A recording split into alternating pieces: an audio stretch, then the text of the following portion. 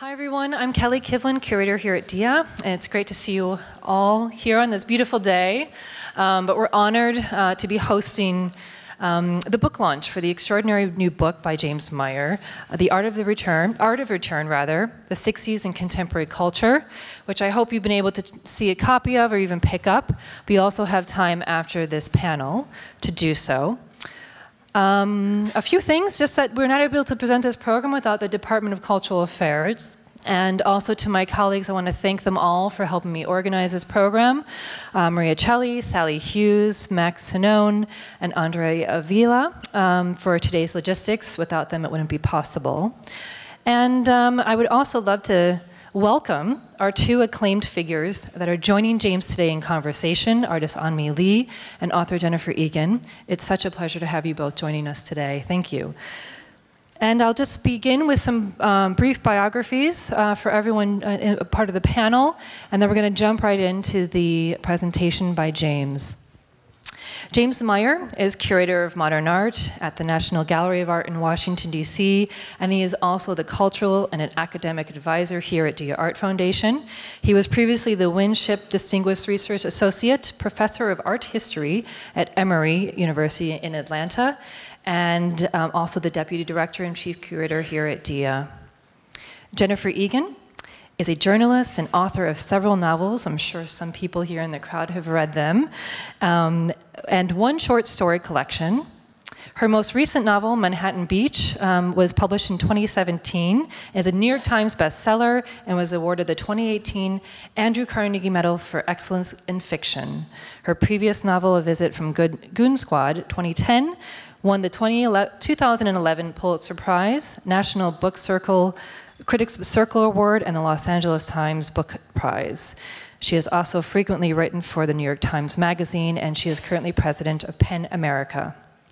An-Mi Lee was born in Saigon, Republic of Vietnam, which is now Ho Chi Minh City, Vietnam, in 1960. Lee fled South Vietnam with her family in 1975, the final year of the war, eventually settling here in the United States as a political refugee. She received a Bachelor's of Applied Science, I just learned in biology, I believe, and a Master's of Science in Biology from Stanford, and a Master's of Fine Arts from Yale University. Since 1998, she has been affiliated with Bard College. She is a well-known photographer and an artist in other media, and she works at Bard actually in the Department of Photography. Her work has been exhibited at such venues as DIA Beacon in Beacon, New York, as well as the Metropolitan Museum of Art, Museum of Modern Art, rather, Metropolitan, and the Museum of Contemporary Photography in Chicago. So please join me in first welcoming James, and then that will be followed by a panel with all three. Thank you again.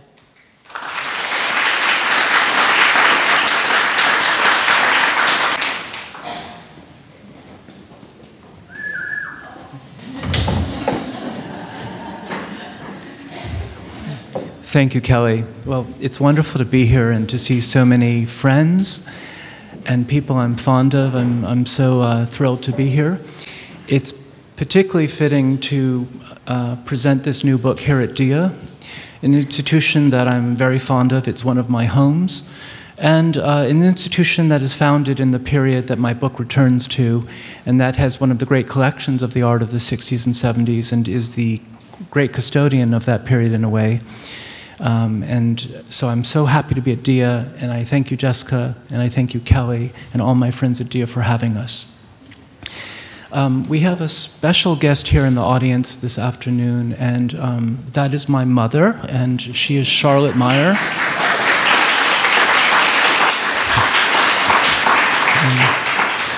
Many people have commented over the years how lucky I am to have had a mother like her, and it's true. This book is the hardest thing I've done by far, and there were many times when I wasn't sure I could finish it. And my mother was always patiently supportive of the book, and I'm very grateful for that. And finally, I'm so honored to have An-Mi Lee and Jennifer Egan here. They're two fantastic artists. And my book is a response to great writing and great art and performance, different media that I've seen that returns to the 60s and 70s. A critic is only as good as the work she or he is writing about, and I'm very grateful to have had your work to look at and read and teach. So I'm thrilled that you're here. So I'm going to talk for a few minutes about the book and how it came about. And then we're going to have a discussion with Me and with Jennifer about their works. So many of you know I wrote a few books about minimal art and wrote a dissertation on minimalism, became a specialist on this period, became a historian of the 60s, and had the opportunity when I was writing the dissertation in the 90s to meet many of the great artists and writers of the period, interview them, people like Donald Judd and Carl Andre and Anne Truitt, Nancy Holt, and others. And it was a more recent past when I began the project in the 90s. The 60s and 70s were much closer temporally than they are now. And here I was meeting the personalities and the figures of that period and absorbing their memories, absorbing their history, and being a good art historian. And turning the recent past into history, using the past tense, writing a book in the third person, a kind of clear, chronological, diachronic third-person narrative that told the story of the invention of minimalism from 1959 to 68. And I would go on and do many other projects on the period, most recently a big exhibition on the history of the Dwan Gallery at the National Gallery from 59 to 71, also a chronological narrative of the history of a major gallery in Los Angeles and New York. But at the same time that I was writing that book and dissertation and book and everything that came out of it, I was very interested in why I was so interested in that period. And I was interested in contemporary art, and I was involved in writing about contemporary art and doing exhibitions. And I started to notice that several artists of my generation were exploring the same period, as were several scholars. My generation of scholars were writing on that period as well.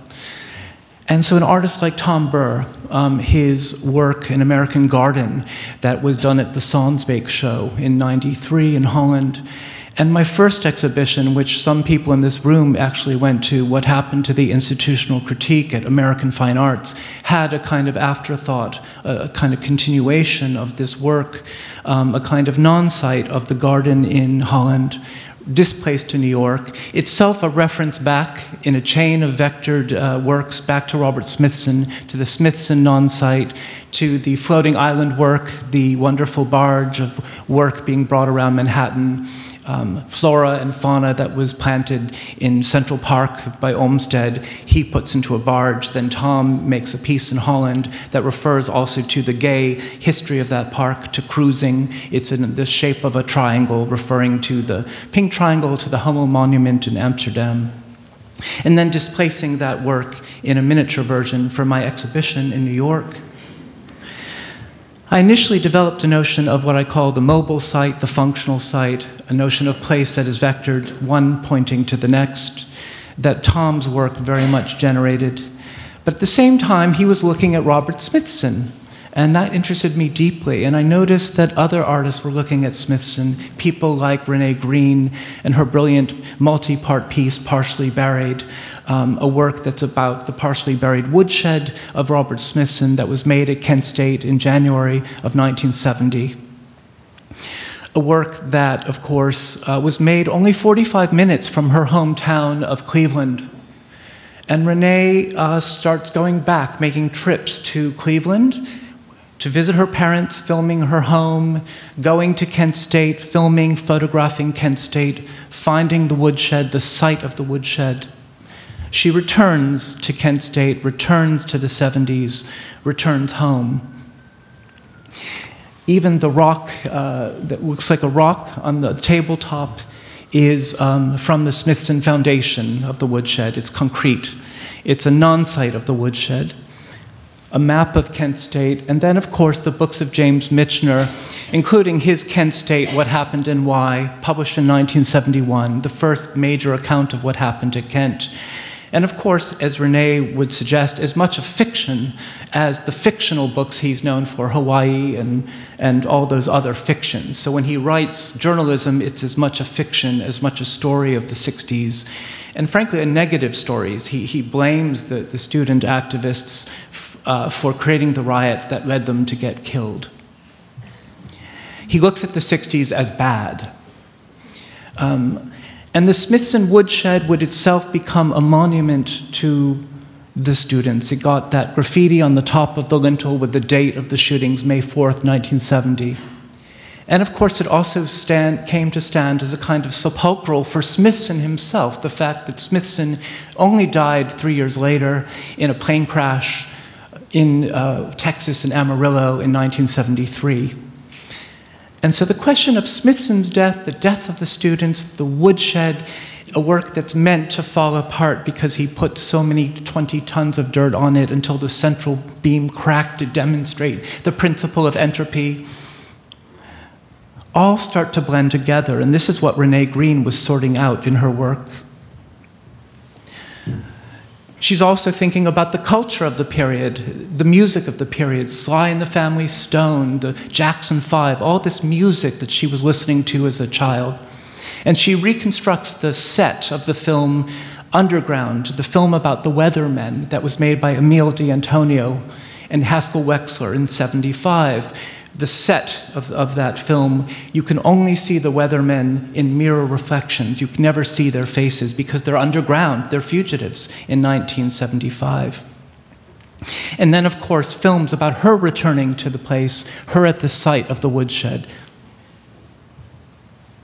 And works, of course, by Sam Durant, The Two Dirt Piles, one of which has the sound of the Woodstock concert, everything's going wonderful, wavy gravy, he's handing out food, and we're going to give everybody steak and eggs, and it's wonderful.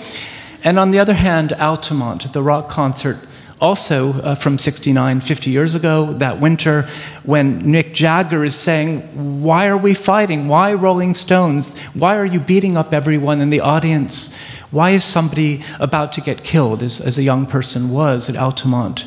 So the good 60s and the bad 60s start to emerge as topoi in looking at the work of Durant. The woodshed knew and the woodshed decayed. Or an artist like Mike Nelson, actually reconstructing the woodshed in Oxford, England, 3/4 scale, putting oil barrels inside with the terms Texaco and Exxon, burying the woodshed in sand. It's 2004, we're in the middle of the Iraq War, and he's thinking about the United Kingdom's participation in that war. So the way the woodshed starts to take on a life of its own, an afterlife, an after effect, it returns, and it can be re-semanticized to speak about the Iraq War and to make analogies between Iraq and Vietnam between the 70s and the 2000s. And then finally, my own obsession with Robert Smithson, my own obsession with Eva Hess, with Mata Clark, with all of these fantastic artists of the period, who died young and who I was not able to meet. And of course, all the figures of that period who die young, Jimi Hendrix and Janis Joplin, and so on. And the romantic topos of the artist who dies young is somehow imbricated with that period. And here I am meeting Nancy Holt, the spouse of Robert Smithson. And if you read my book, part 2 of the book, which all of this becomes, it begins with Nancy and myself, and it ends with Nancy and myself. And so I enter the story of 60s Return in the book, as you'll see. So this book required a different set of terms to talk about this issue, a different kind of writing. It couldn't be art history anymore because I'm dealing with the effect of one period on another. It couldn't even be art criticism because the more I pursued this question, the more I saw that fiction and memoir and all kinds of media, reenactment, performance were involved. And so I proposed this idea of the return of the 60s. The return of is how one period affects another, how it returns in the present. I'm hardly the first person to think about this. There's Nietzsche, there's Walter Benjamin, there's many, many great thinkers who have pursued the question of historical return, seeing history as dynamic, as a force, that it's not static, that it's going to bleed into another time or return from the past and make a connection into the present. Walter Benjamin would call that the constellation. Versus or the return to. So what that means to me is the going back, the individual act of return, the act of returning either to, mnemonically, to a time that you're remembering, or a place of memory. Return can be both mnemonic, or as Renee Green shows us, a return to a place. And an artist like Carrie Marshall, making works about the civil rights era, the memory of that era today, how memory affects us, the angel of mourning, mourning all the martyrs of the 60s, the 4 girls shot in Birmingham, the 3 civil rights workers, photographing himself in a mirror with pictures of the Kennedys, the girls, all these 60s martyrs, and the weight of that memory.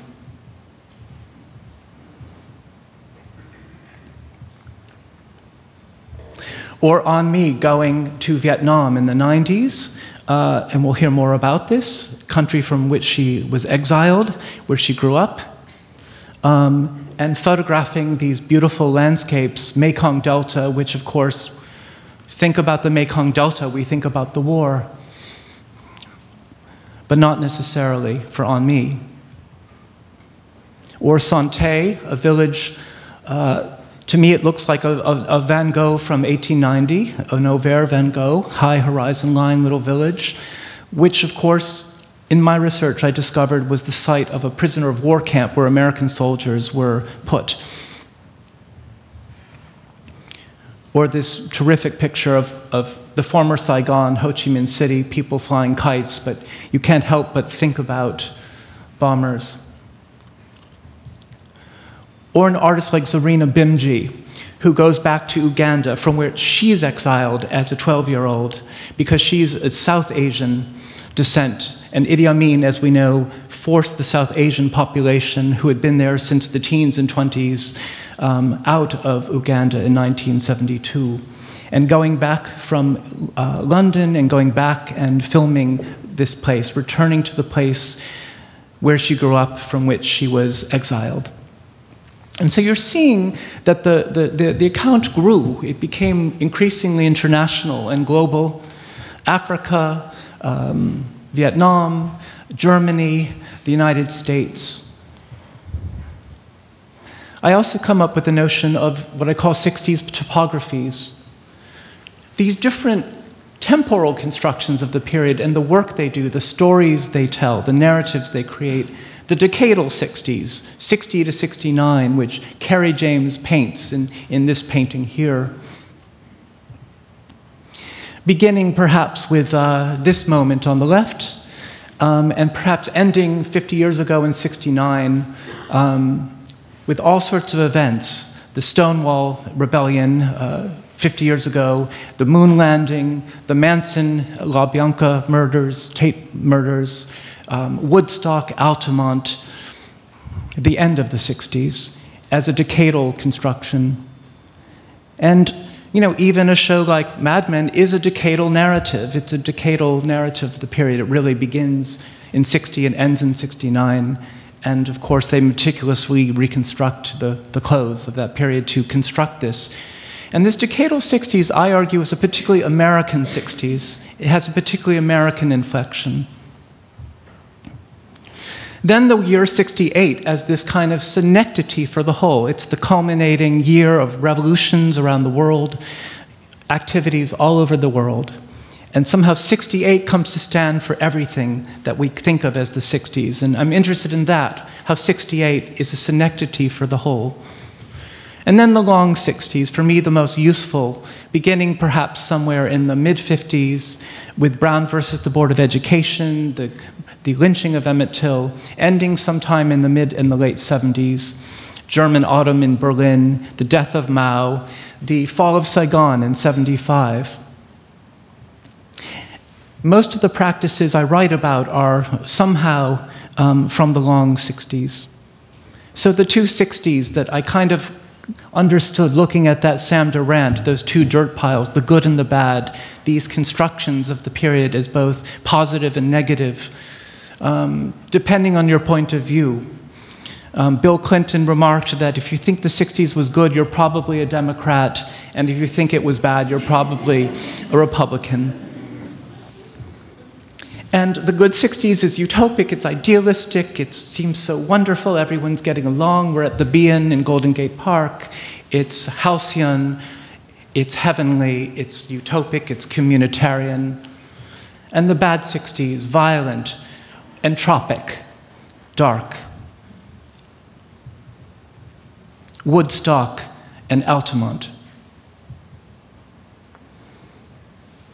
And the question of entropy, of Smithson's famous notion of entropy, dilates larger in the book to think about social entropy, about social breakdown, particularly in the United States, and Kent State being, of course, this culmination of the bad 60s of social entropy. Everyone circling around the White House and hating Nixon, and Nixon going crazy. There's something kind of particularly American, perhaps, about that entropic 60s, too. And personal entropy, how death becomes a great figure of the period, in the figure of Smithson and Hess and so many others. Now, one reason this book was hard to figure out, it's not art history, as I said, so you're not dealing with a history that's over. You're not dealing with the Victorian period or the Renaissance. You're dealing with a period that a lot of us remember, whether we were active then, whether we were children then, whether we missed it and were absorbing it secondhand through narratives, through television, through media. So it's somehow a recent or not so recent past, and it's somehow between history, memory, and nostalgia. So those are the three optics of return: history, memory, and nostalgia that I explore throughout the book, and we'll probably be talking about with Ami and Jennifer, who explore these issues. And my book is anti-nostalgic. There's a whole chapter called Against Nostalgia. Of course, it took nostalgia to write the book. I was driven by my own longing for what I missed. On the other hand, the practices that interest me, that I write about, are very invested in a kind of anti-nostalgic or critical approach to longing for a period that you missed. And ultimately, you could say, end up on the side of memory and history. And a book like The Flamethrowers by Rachel Kushner writes about Soho in the 70s. Somebody of my generation might think, oh, it was so wonderful, there's Mata Clark, and he's slicing houses, and you know, I could have met Smithson, and, well, Rachel Kushner's Flamethrowers depicts a Soho that's deeply sexist, in which the main protagonist, a female artist, gets nowhere in the art world. Or a work by Seth Price, his digital video effect Spills, where he takes a tape that Joan Jonas shot in 1970, and he turns it on its side and puts it in a shipping box. And he takes a kind of digital technique and squeegees things, and you realize by looking at these images that Nancy Holt was silent during the whole tape. And Joan Jonas is silent during the whole tape. It's only Robert Smithson, Richard Serra, and the dealer Joseph Hellman talking the whole time about site specificity. So, The Invisible Circus, the novel by Jennifer, her first novel, very much explores the question of nostalgia and memory, and we'll be talking about that. It plays a big role in my discussion of nostalgia and anti-nostalgia. 60s children, and you could say this book is an account of late or post-boomer aesthetics or sensibility. It's about people who missed the 60s and who are longing or nostalgic or invested in a period they missed, we missed, that we've heard a lot about, but we missed. And you don't have to literally be born in the long 60s to be a product of that time. I just presented this material to undergraduates, and they feel they're as invested in it as we are, that they're children of my generation, and they just feel very connected to that period. So for them, it's a very imaginative and discursive relation. So works by Cary Marshall about his childhood in Watts. Luke Fowler, his wonderful installation, Pilgrimage from Scattered Points, about the Scratch Orchestra, anarchic musicians in England in 1970 and 71, where children were dragged around by their parents and were allowed to be part of the group, of the ensemble. So to be a child of that period is to grow up with all these images, these powerful images that get replayed even now on television, in media. And to always wonder, well, so Watergate, so where are we at today? Watergate is the constant reference today for reasons we understand. Now, to what extent that's a 60s or 70s return, or to what extent it's that we have another president who's mendacious and unscrupulous, and that invokes the reference to Nixon, we can debate. But somehow this period just kept coming back, and it comes back differently in different times. So Iraq, Vietnam was the mid-2000s. Right now it's sort of about Nixon. So this kind of opportunistic return with Bob Woodward and Carl Bernstein, they're always on TV, and wasn't that a while ago? Why are we over that? And judging the 60s, so the question of the parents, the children judging the parents, Henri Sola judging his mother, who was very involved in the Communist Party in Albania in the 70s, in his beautiful first work, Intervista. Felix Gemelin, his reenactment of a flag run through West Berlin with a Maoist red flag that his father participated in '68, reenacting it with his students in 2002 in Stockholm. Mark Tribe, reenacting 60s speeches, 70s speeches, the same SDS speech reenacted at the site where it was given by Paul Potter. The first major anti-war march was in April of '65. Or reenacting Stokely Carmichael's speech in front of the UN and filming it twice with different actors. And I'm very interested in this notion of doubling. Reenactment as a doubling of the original event, what I call temporal doubling. And that became very explicit to me when I came to this performance, and there was a double of a double. John Malpede's reconstruction of Robert Kennedy's poverty tour in Kentucky to coal mines of Kentucky, fantastic reenactment. Mary Kelly reenacting a feminist march from 1970 with her students. She had been in the first feminist march, reenacting it in 2007 with her students, and turning it into a palimpsest of these two events. And of course, my photo of the March on Washington with a young person saying, "Feminism is back by popular demand." So the whole status of feminism, its return, its future, is raised by Mary's piece. And On Me, the second series we'll look at by On Me, her Small Wars series, which came after her Vietnam series, which she'll talk about, reenactments of Vietnam War battles.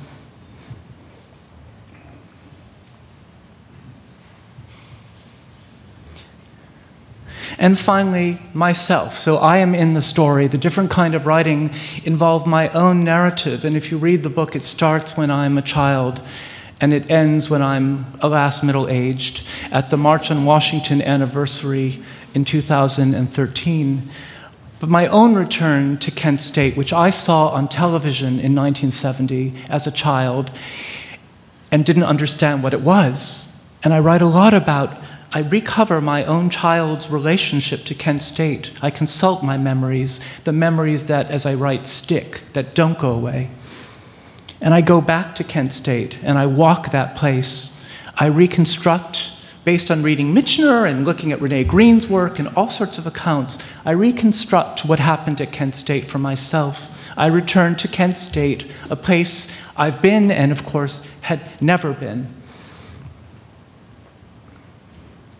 And take photographs of the modernist statue by Donald Drum that was in the line of the bullets. The protesters were in the parking lot, and the guardsmen were right behind where we're standing, and talk about the graffiti on this statue. I returned there, of course, at the height of the Iraq War in about '08. So analogies between Iraq and Vietnam are made. And I photographed the bullet hole. That was used as evidence of what happened, the bullet hole that went through that statue, that sculpture. And so what I describe is how I saw this on TV and I remembered this photo, and I returned to the place where Jeffrey Miller was shot and where he fell, and I'm standing there. So I've returned. So that's a little introduction to some of the ideas in the book, and I would now really appreciate being joined by Jennifer and Anmi. So one of the nice things about working on contemporary practice, unlike my Renaissance colleagues, I can actually ask the artists and writers about their work. And I'd like to start by asking Jennifer and Anmi about The Invisible Circus, about your Vietnam and Small War series. How did you come to make them? You made them early in your careers. And how do we look at them now? How do you look at them now?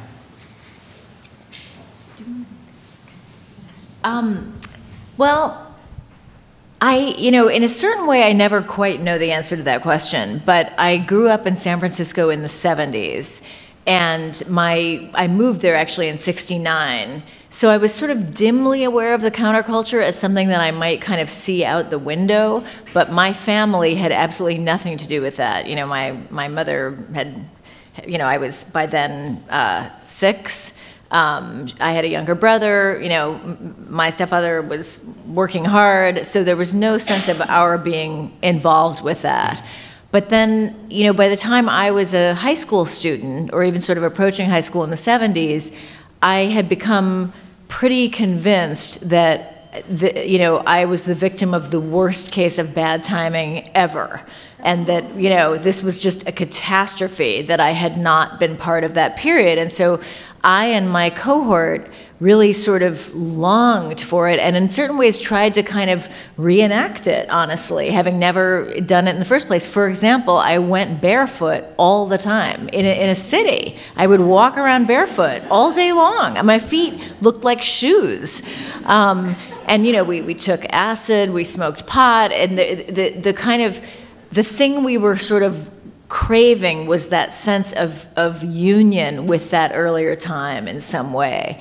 So I think I had sort of, that's really where it starts. But then in terms of sort of how the book actually came to be, I think that there were a bunch of other ideas that had come to really interest me that sort of intersected with that kind of feeling of nostalgia in that time and place. And I guess really probably the central idea was really mass media and how the televising of the Vietnam War and the arrival of mass media as we know it interlocked with that period. And I was very influenced by a book called The Whole World is Watching by Todd Gitlin, who really sort of lays out an argument for the ways in which SDS and kind of student political movements were impacted somewhat negatively by mass media representation of their activities, unable to decode the distortions of media in the way that I think we're somewhat better at, although the distortions keep changing to elude our corrective lenses.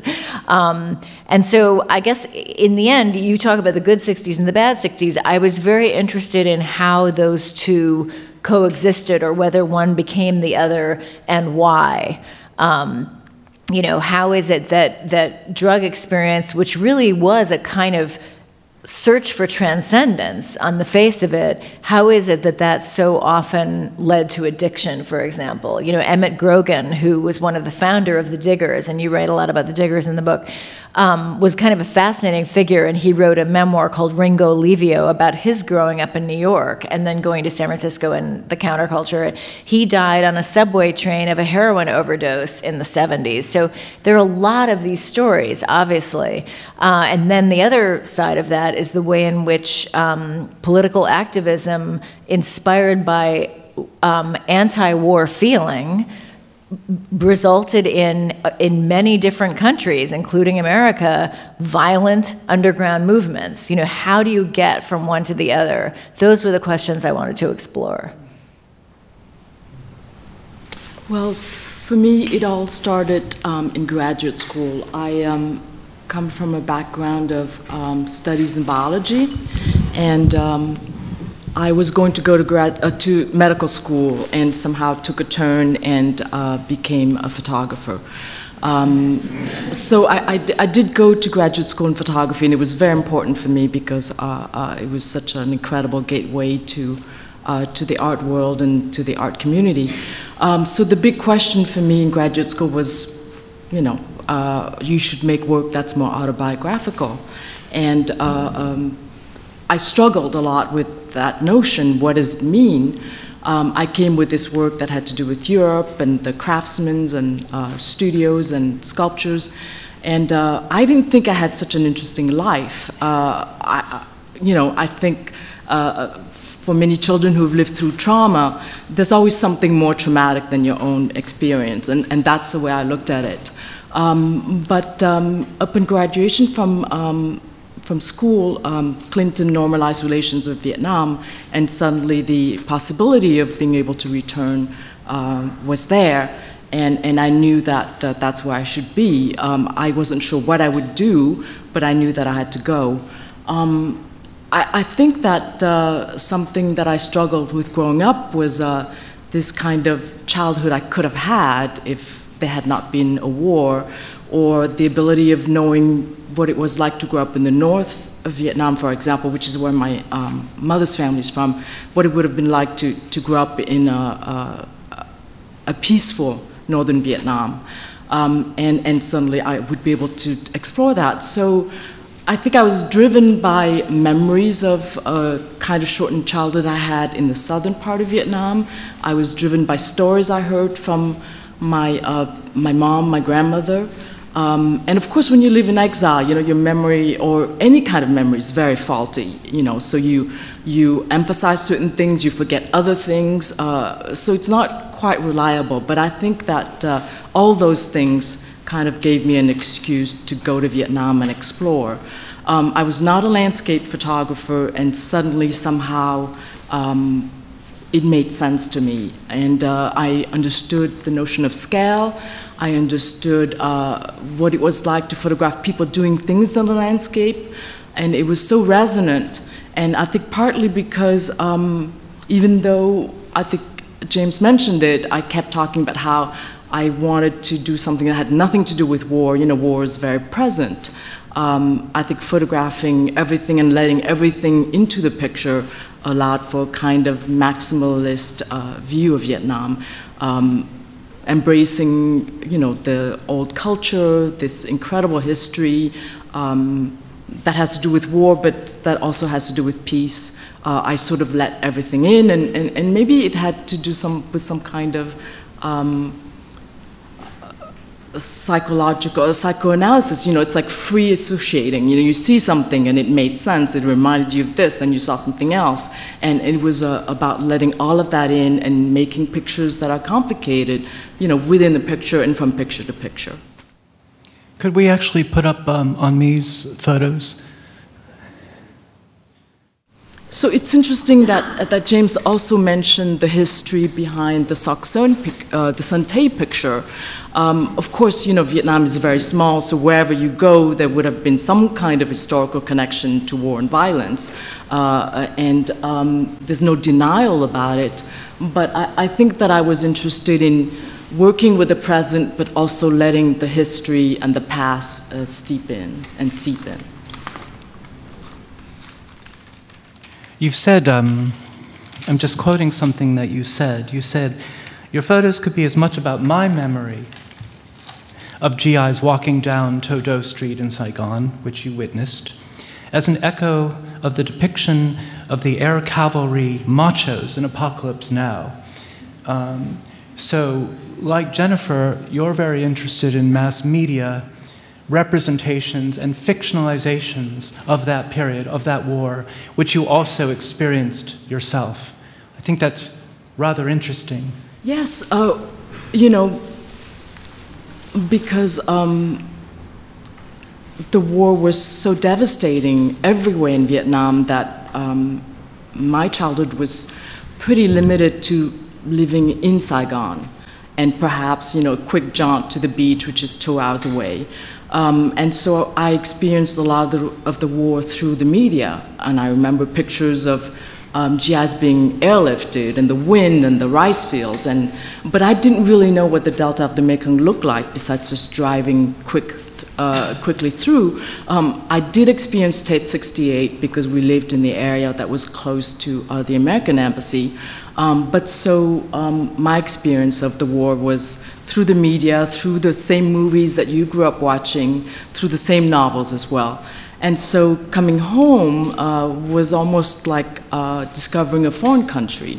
But of course, you know, the sense of the wind and the helicopters, all of that came together actually for me in that picture.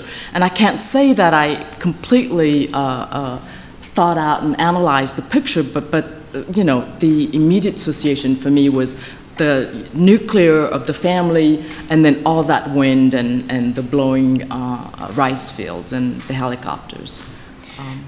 You know, the whole question of generation is raised in the book, and I argue that generations are local, and that for you to actually be in Vietnam, with the Tet Offensive happening around you, and you talk about that the Viet Cong occupied a radio station in your backyard, whereas somebody like me, or perhaps you, seeing the war on TV, in my case, a black and white TV, and seeing the body counts on Walter Cronkite night after night, Viet Cong flag, American flag, we're both experiencing that war and that moment at the same time, but yet we're located so differently. And yet you're saying that your experience is as mediated as ours. Yeah, it's fascinating how we have real experiences, and then we also have these mediated experiences. But I think the way I practice photography, which is pretty conventional, it's about being there, experiencing something, and seeing something, and unraveling something, and try to bring it back. And so location is very important, and being there is important for me. And so I think everything else is just an excuse to go to the place. One thing that struck me is that for both of you, these were your first major projects. You had written, I think, a book of stories, Jennifer. No, not even that. The Emerald City was after? After. Okay, so it's literally your first project is that novel. And I think you told me you're actually starting to write it in the 80s. And it's published in 95, maybe? Yeah. So it's really an early project. You're much closer temporally to that time when you're grappling with that time. I also am struck by how your novel is set in around 78. And yet in 78, there's already this nostalgia for 68. A very recent past is the figure or object of nostalgic longing in the book. So I'm just sort of wondering, how do you look at that book now? I mean, from the vantage of now, your first book, and... Well, it's a little different from, you know, the visual arts in that it would take a lot of effort for me to really know what I think about that book. I would have to read it, which I have no intention of doing.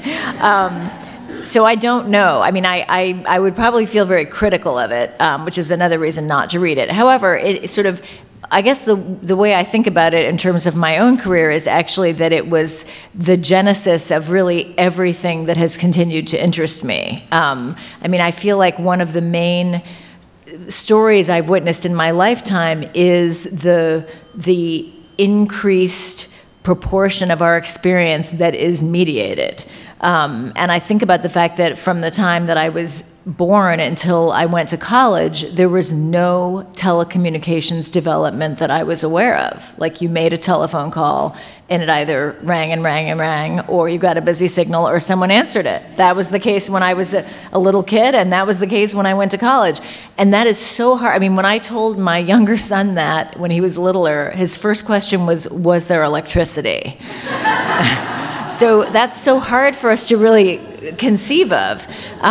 So those developments, the ways in which mediation interact with our inner lives, our views of ourselves, and our And the ways in which mediation and memory intertwine are my obsession. And specifically, I've been interested, starting with The Invisible Circus, in modern terrorism and the way in which it is an epiphenomenon of image culture. It's a matter of taking a relatively small act, deadly and horrible though it may be, and seeing it reverberate through mass media. That's how it's why terrorism works.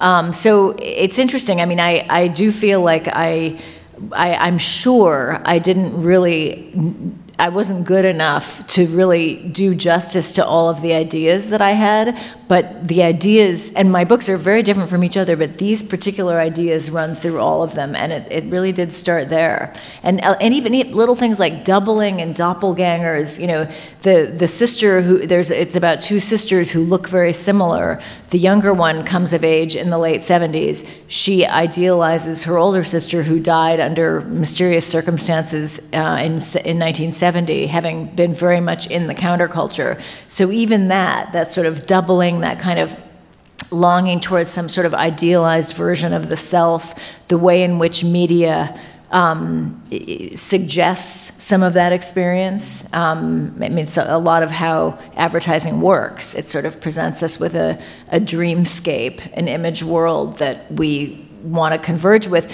And I mean, my thoughts were even grander than that, because what I was ultimately, the name of the older sister who has vanished is Faith. Probably might not do that again if I were reconceiving of this story, but what I really was fundamentally interested in were the ways in which all of this is a kind of re-experiencing of the longing for transcendence, which I think is a very basic human longing.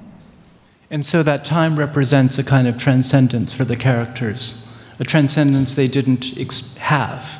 Yeah, in the mediated form that in which it now exists, and to some extent existed even then. And that's sort of what Todd Gitlin's book is so interesting about. That he suggests, for example, that the counterculture was never nearly as large as anyone thought. I mean, you know, there were periods where there was a fear of some kind of revolution that was laughable. I mean, these numbers were really small, but because no one quite understood how mass media worked, they thought, you know, it looked like they were everywhere.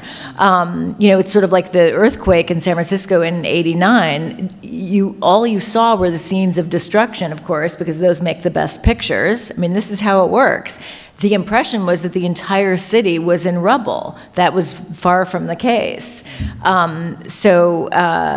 Yeah, so I'm very interested in the ways in which, in our relatively secular culture, this longing for transcendence finds its expression in our relationship to mass media.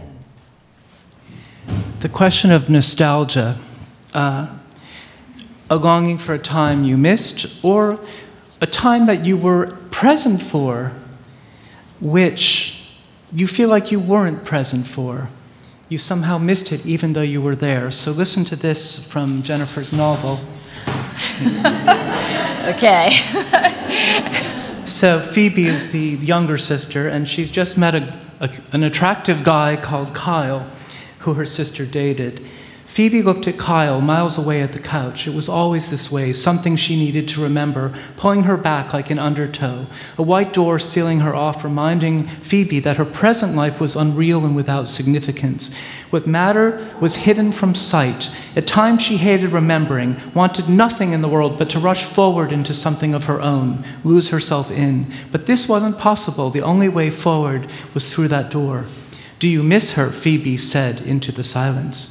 Kyle groaned up from the couch and sprayed water on the leaves of several spindly marijuana plants leaning toward an ultraviolet bulb. Delicate threads tied them to stakes. "Sometimes I feel like she's still back there," he said, "in that time. I miss it like hell." "Me too," Phoebe said, an ache in her chest, "even if I wasn't really there." "Sure you were there." "No, I was a kid." There was a long pause. "I wasn't there either," Kyle said. "Not totally." "What do you mean?" I kept circling, but I never quite hit it. This admission made Phoebe uneasy. You were there, Kyle, she assured him. You were definitely there. So this question of temporality, of a time one missed or was present for, but the question of there-ness, your characters talk about hitting it. You know, Faith, the older sister, she wants to hit it. She wants to be at the center of the 60s and goes all the way to Germany to meet Ulrike Meinhof of the Red Army faction, and then becomes part of a secondary terrorist group. I think the June 2nd movement, one of those, and ends up lighting a bomb and killing a guy, all because she wants to hit it. That's the phrase they use. So it's very much about presence and transcendence, a presence that is transcendent, if you will. And also about how, in a way, we define that part of what makes these goals seem exciting is the very fact that they can't quite be achieved. That part of the longing for transcendence is the inherent impossibility of achieving it. And the relentless effort to do so, at least in this story, is what seems to create that turn from longing into abuse, let's say, whether it's a political movement or drug use. That sort of relentless wish to cross a distance that can't be crossed by definition is what ends up being destructive.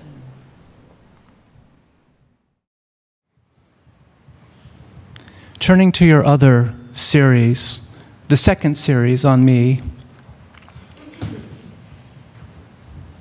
of Small Wars. Could you tell us, not everyone will know the project, about the project and how it came about? And so here you have mnemonic return, but you're not going to the place where things happened. There's a displacement that allows return to occur, if you will. Well, this project is in a way so absurd. I think after traveling to Vietnam and photographing there, and I think you would notice that some of the later work from Vietnam are more ambiguous. That's when the picture of the kites happened. That's when pictures that could be taken for moments of war were made. I think I knew I was coming to an end, and the issue to deal with was the actual war, which I felt I had ignored. And I heard about these young men who reenact the Vietnam War in the United States. And I think being somebody who likes to work with the real world, with something happening, I thought that there could be a great potential for a new project there. So I found a group who reenact the Vietnam War, the closest to New York. They were doing it in Virginia, and it was all by invitation, and I got myself invited. And the condition was that I needed to participate as well. And I was given a choice. You could be a Viet Cong, you could be a doctor, you could be a photographer. And I basically asked them, well, what role would give me the most flexibility? And they said, well, you should be a Viet Cong who's captured, and then you can go on the other side. I said, okay. And so just like many of my projects, I didn't know what I was going to find, how this would end up, but I decided to go. And these are very conservative young men. Some of them may have been in the military. It's, you couldn't really double check anybody's personal history. They came up with all sorts of backgrounds. They may have been in the military, but always in side job, never in combat. They may have been drivers, or they may have been worked in the office. But I think they felt that they missed something, and perhaps they had an older brother who distinguished themselves in Vietnam, or they missed a calling in the military, and so they joined this group. They grew up, fascinated with Vietnam War era paraphernalia. They wanted to be able to use it. They wanted to meet other people who did it, and they came together. It's a group of 50 guys. It was quite strange because, it was quite difficult to be invited. And as soon as I arrived, I realized that I was the most authentic thing they had besides the AK-47. And they actually used me in many of their scenarios because, you know, it was a matter of pride to make something that was exciting. So they concocted, you know, incredible things. You would be in the VC camp and jump out of the rice jar, and you know, it was. But I think ultimately, once I got over all of that, you know, I realized that this was really important work because it said so much about the way Americans had not completely processed the aftermath of the war. Americans didn't really understand what Vietnam was all about, and there was this myth that was perpetuated, not just about the war, but also about what Vietnam actually is as a country. And so I felt I could study a lot of that through them. And we sort of came together and created these pictures. And it, you know, there was a lot of push and pull. You know, at first I thought, God, these pictures don't come anywhere close to suggesting the seriousness and the intensity of the war. But it was not about that. So I think pine trees, which yeah, they brought bamboo. They really and you know, I finally realized what they were after. They were after a kind of authentic moment that they would experience at some point during the reenactment, whether it was to see me in a black pajamas with a machine gun, or whether it was patrolling and then feeling the breeze, you know, on their face. So it was very difficult, but I think for me it was very rewarding, because I think that I started thinking about various issues, a lot of my misgivings about the war. This idea of the enemy, who is the enemy? You know, is it the GI? But, you know, they actually saved me and airlifted me out of Vietnam. Or is it the Viet Cong, you know, they came and completely destroyed South Vietnam, and the war was so devastating. So thinking about the idea of the enemy, thinking about the other, you know, so it was kind of cathartic. Well, you say, you credit the men you worked with that, in a sense, you write, we were all artists working through things. Yeah. I mean, these sorts of reenactors are not considered artists, and the other reenactments, Mary Kelly and so on, that's considered art. And what's so fascinating about this project is you entered this other domain, and you make art about it, and you are crediting them as producers of something. Yeah, I think that for me, it's always important to experience something new. And I'm sure that making a movie or bringing reenactors to, you know, men and women to reenact something for you is an interesting experience. But I really wanted to sort of go somewhere new and experience another culture. And so it was important that I kind of slipped in and participated and collaborated with them. I think there's so many layers to this whole project that made it interesting, and I think I kind of embraced all of it.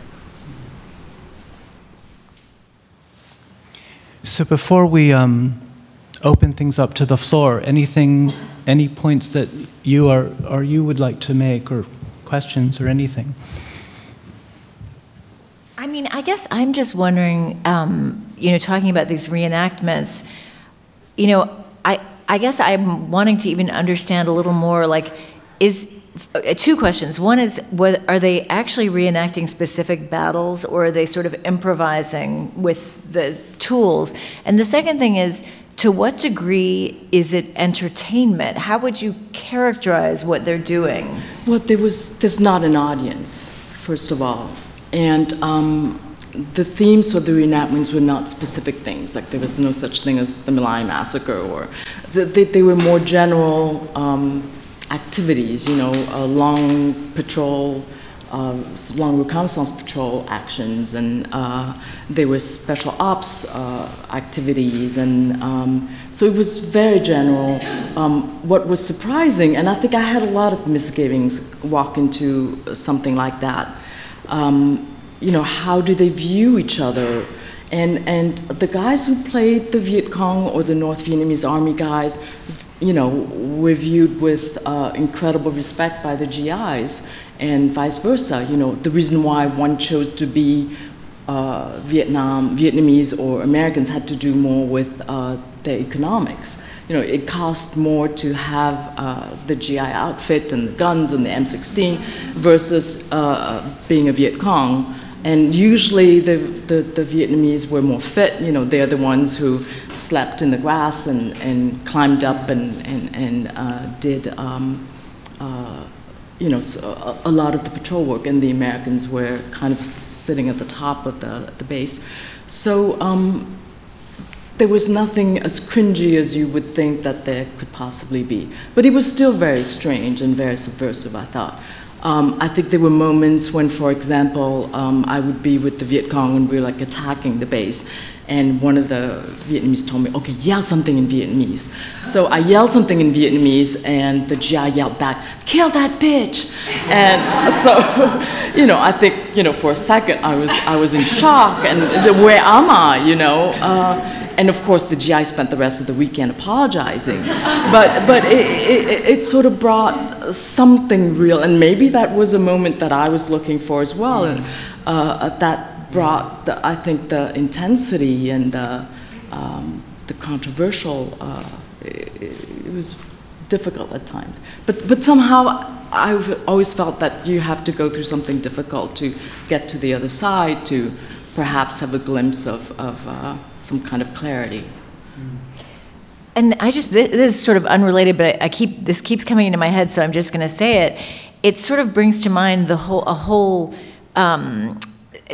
sort of role-playing game fixation that our culture has right now. And one of my kids has been really involved in that, and so I've a few times gone to this place called Night Realms, which is at a former Girl Scout camp in New Jersey, where people from all walks of life go and play these fantasy characters, and you have to always be in character. So you might be a clerk in your life, but you are a sort of lord with this particular history in Night Realms, and there's a lot of consistency among the characters. And what my son has done is, he's a non-character, an NPC, and his job is to basically be part of gangs of monsters who are out in these woods, and it's all about sort of enacting these battles between the characters and the various kinds of monsters. And this is a very compelling sort of almost way of life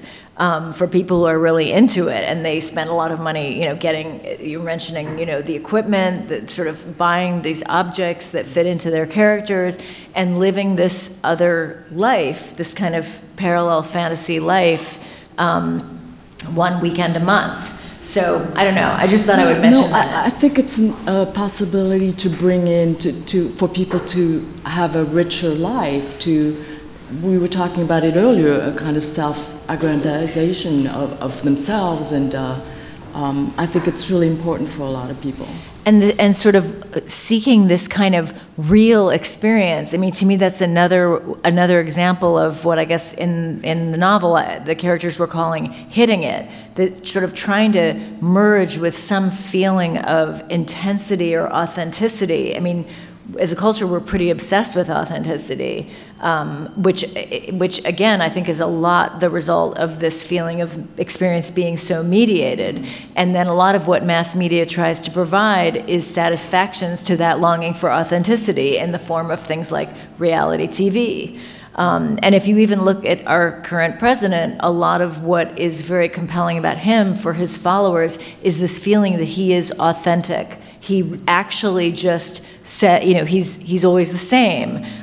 He's unscripted. That feeling that he is authentic is a huge part of his power to those who like him.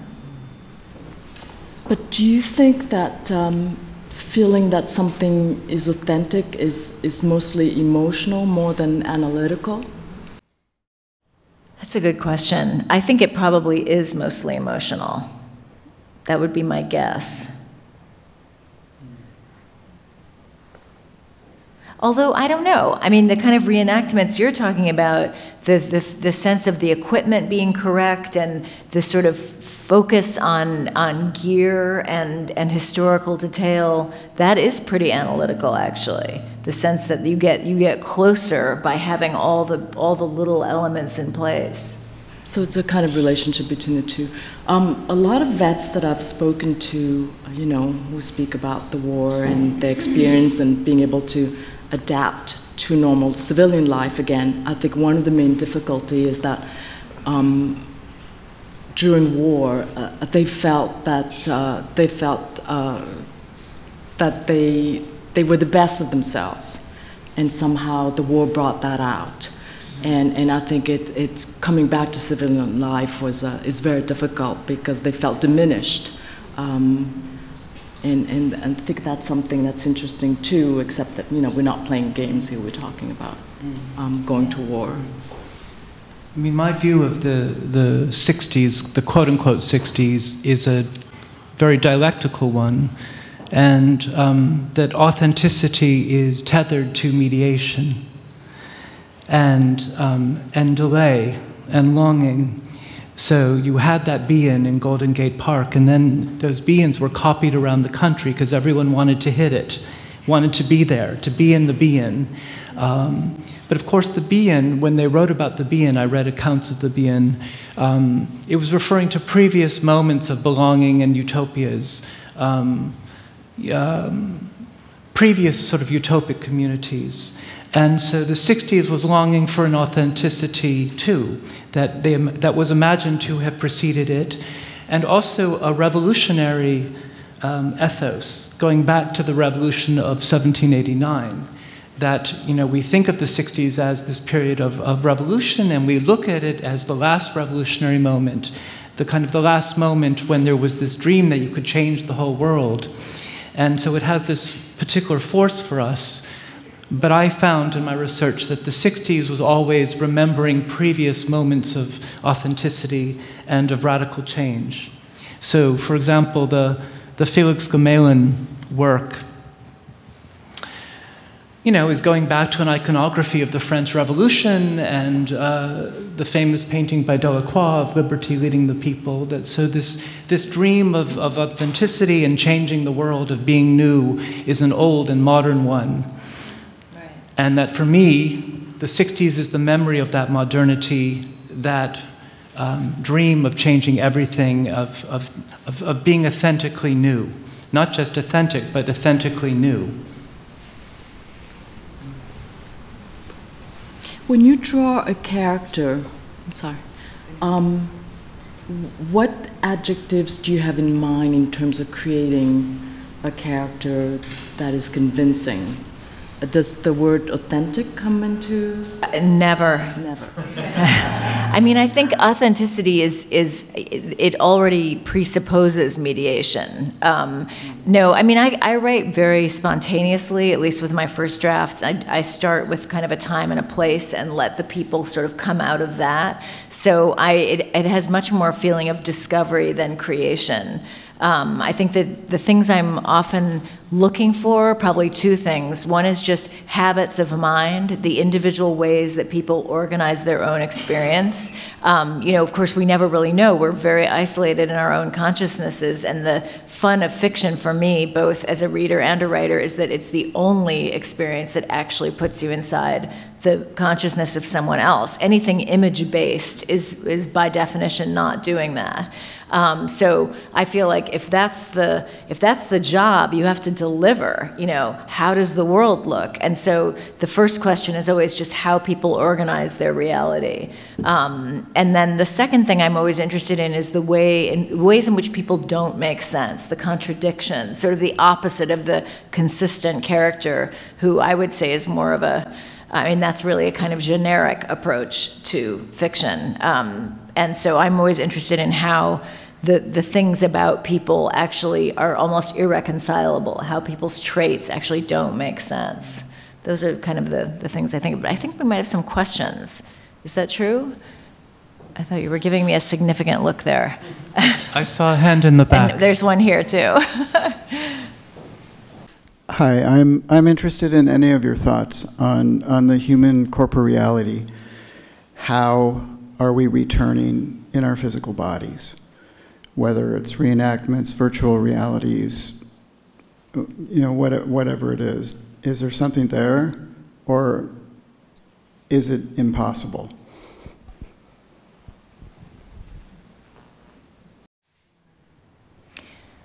I don't know if I totally understand the question. Do you mean, how do we, yeah, can you explain, or maybe you guys understand. I just want to understand a little bit better. Well, it could be seen in terms of biopower, and that would be through institutions and municipalities and how they affect how we move together as people.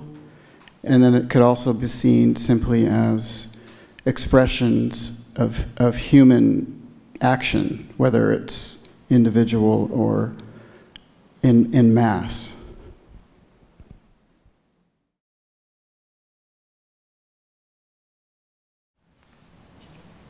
I feel like I'm feeling dense. I'm not.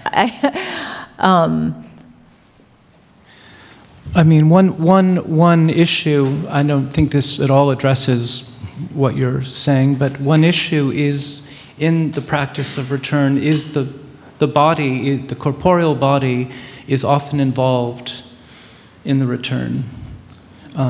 Return can be strictly mnemonic, consulting your own memories, or it can mean going all the way to Vietnam with your own body and walking that land and taking photographs. Your work on me necessitates a corporeality, your own body that sets up the camera and takes the shot in real time.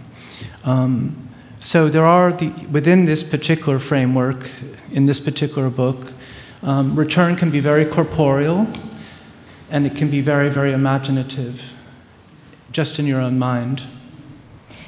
Actually, I'll just say one more thing about that, which is I think it's, I love that so many of these images you show involve actually returning to physical places. Like one's own body in a physical space is a very powerful thing. And again, I think in a world that feels so virtual in so many ways, there's really no substitute for just standing in a place or walking in a place and feeling the elements of that place. And thinking about the history of that place is very different from, while actually being there, from doing it sort of in the abstract. So for me personally, as someone who's, my portal into fiction is actually a time and a place above all else.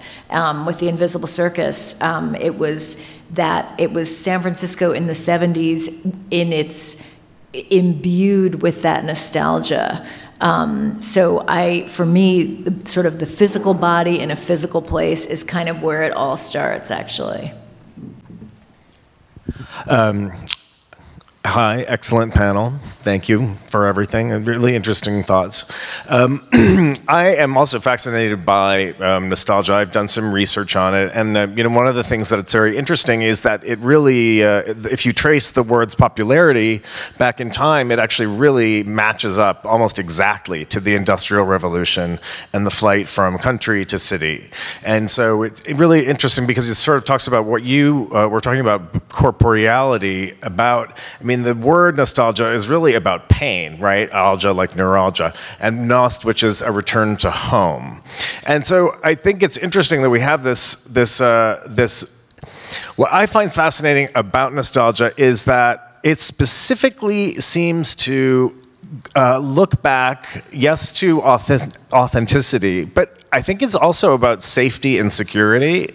I think that's a big part of it, which makes your 60s thing, like, it's interesting since we're talking about, I have such nostalgia for Kent State, like, oh, yeah, I wish I was there. But no, but I think it's interesting because you have the two kind of political takes on the 60s, as you were talking about, Democrat and Republican. But, yeah, I was born in the 60s. I have intense nostalgia for the 60s. And I mean, I don't analyze it that much because I don't want to. But I guess if you guys had to really define what your what you think nostalgia is in 25 words or less, how would you do that? Oh, sorry, go ahead. Well, I think the return home is not necessarily comfortable. Return home for me was to try to look at formative experiences, or confronting the past, or confronting where you came from and how you came to be who you are. So I think it can be very painful. Maybe, you lured by the idea of comfort, but I think ultimately if you need to look past that and to do any kind of work, you probably need to look at the more painful stuff.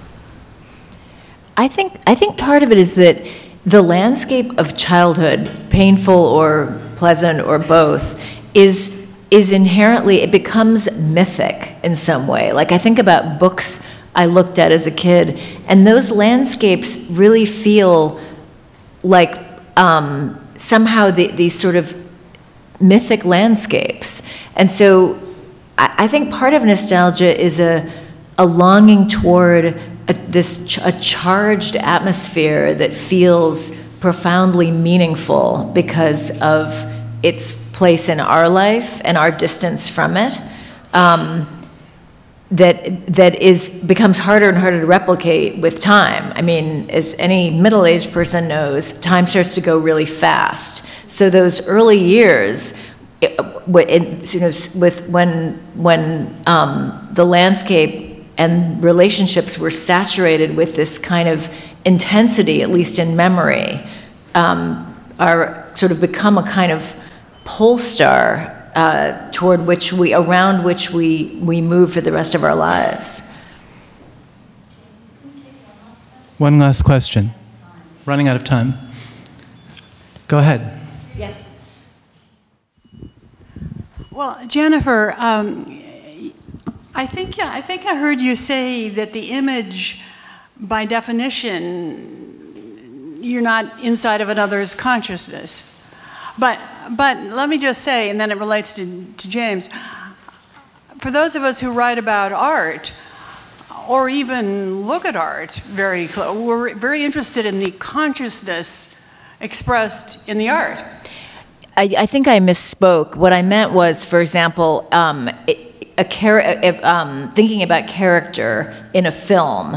You're looking at that person and listening to what they say, but you're not inside their consciousnesses in the way that you would be in a narrative, a written narrative. No, I would not include the fine arts. Great. Now, James, what is it about Smithson's consciousness that appeals to you?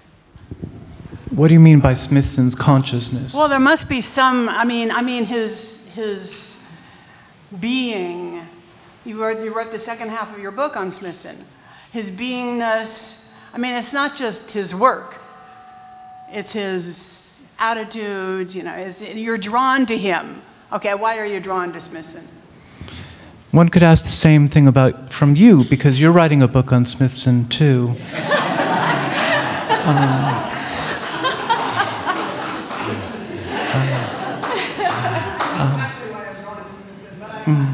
But you're also asking why I'm drawn, which is a very generous thing to ask.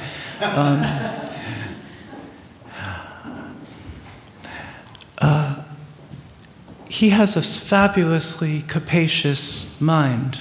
It is his consciousness and the fact that he's able to embrace so many fields and disciplines, that he was an autodidact, not formally educated, and not constrained like so many of us by a disciplinary parameter. And that when you read his writings or look at his work, as Carl Andre once said to me, it's sort of inexhaustible. And yet it kind of holds together. And so there's entropy, there's monumentality, which is the dialectic in his first article, which frames my whole discussion in the second part of the book. There's his practice, the non-site, the site, which is a dialectical model which would prove so useful for thinking about the 60s. The Sam Durant work is, the good and the bad is a kind of manichaeistic reinflection of the site and the non-site in Durant's work. I could go on and on and on, but it's just so capacious and generous. He invites us all in to occupy different parts of his work. It's not closed, it's not tautological, like a Joseph Kossuth, for example. It's broad and inviting. So that's it. But in this book, I also grapple with the fact that I didn't meet him, and some of the people in this room did. Well, you're sitting behind Hans and Linda Hocke, who really did know him very well, and so that adds a whole other layer, as it does with Eva Hess and other figures who I missed. So there's a kind of melancholia. We're talking about different types of memory and emotion. We talked about nostalgia. Perhaps there's a kind of melancholia at play in my desire to have met these people I missed. And the analogy I use in the book is Henry James's novella, The Aspirin Papers, which is all about a young scholar who is fascinated by a romantic poet called Aspirin, who died before he could meet him. And the whole drama of the novella is about the attempt to know somebody you never knew, could never, ever know. So James's novella is a major framing device for my engagement with Smithson and missing him. But I could have also done such a text about Eva Hess. I sure wish I had known Eva Hess. So that's a kind of response. Well, but Rembrandt, you see, it was so far away, and yet when I was in my 20s, I met people who really knew Smithson and knew Eva Hess. My friend Amy, sitting right here, her mother was very close to Eva Hess, and Linda and Hans were very close to Eva Hess. So it's that I'm very interested in what I call recentness and a past that you can sort of touch, but you can't quite reach. I think that's it. Thank you.